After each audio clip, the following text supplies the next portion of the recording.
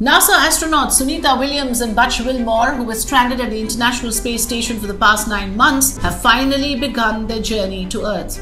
The undocking of the Crew-10 mission's Dragon spacecraft was completed on Tuesday. The Indian origin astronaut and Wilmore, along with another American astronaut Nick Hague and Roscosmos cosmonaut Alexander Gorbunov, will touch down the coast of Florida at 3:27 a.m. Indian Standard Time on the 19th of March. Their entire journey will be around 17 hours. The National Aeronautics and Space Administration, that is NASA, and Space's Crew-10 mission was launched earlier this month to bring back the stranded astronauts. Falcon 9 rocket carrying a Dragon spacecraft on the Crew-10 mission lifted off on 10th of March from NASA's Kennedy Space Center in Florida. 4 astronauts boarded the Dragon spacecraft.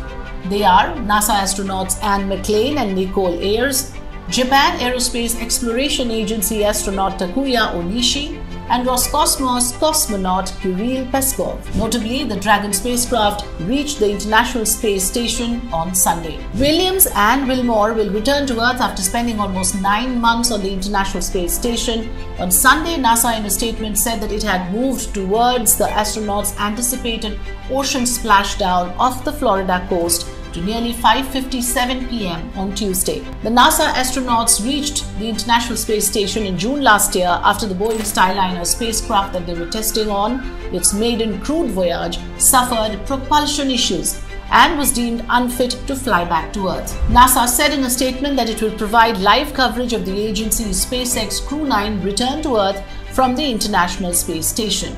Astronauts Sunita Williams and Butch Wilmore have spent an extended period in space conducting scientific research and testing space systems. However, returning to Earth presents unique challenges, especially when it comes to health. The human body undergoes several changes in microgravity, and readjusting to Earth's gravity can be difficult. Here are some of the key health challenges that they may face upon their return. The first is muscle and bone loss. Living in a microgravity environment leads to muscle atrophy and bone density loss. Since astronauts do not use their muscles in the same way as they do on Earth, their strength decreases over time. Despite regular exercise in space, they may experience weakness and may require rehabilitation to regain full strength. Balance and coordination issues. After months in space, the body's vestibular system, which controls balance and movement, gets used to microgravity. Upon returning to Earth, astronauts might struggle with dizziness, disorientation, and difficulty in walking. Their brains must readjust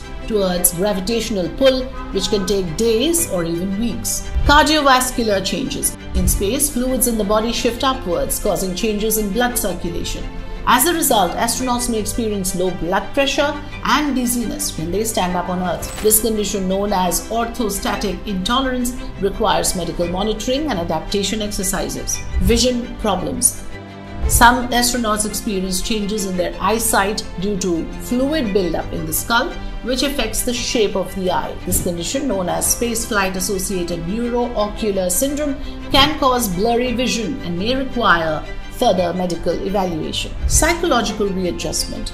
Living in the confined and isolated environment of space can have psychological effects. Readjusting to Earth's fast-paced life, crowded environments, and everyday stressors can be challenging. Astronauts often undergo psychological counseling to help with this transition. Returning to Earth is not just landing safely, it is also about overcoming the physical and mental challenges that come with the prolonged space travel. Sunita Williams and Butch Wilmore will undergo thorough medical evaluations and rehabilitation to ensure a smooth recovery. Their experiences will continue to provide valuable insights for future space missions and long-term effects of human spaceflight.